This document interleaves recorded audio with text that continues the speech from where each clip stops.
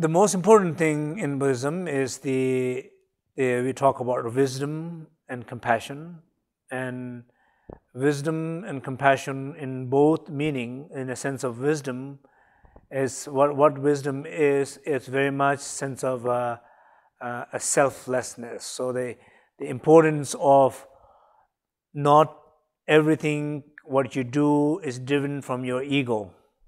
So some sense that sometimes I think in ethics, like sometimes when people are so much focused on themselves, then others are not so important.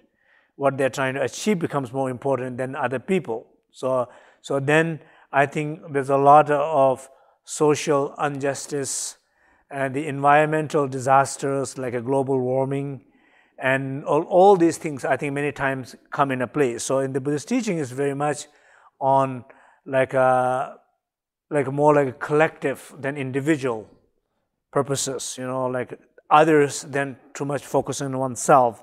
So these teaching I think has a very important value on an ethic,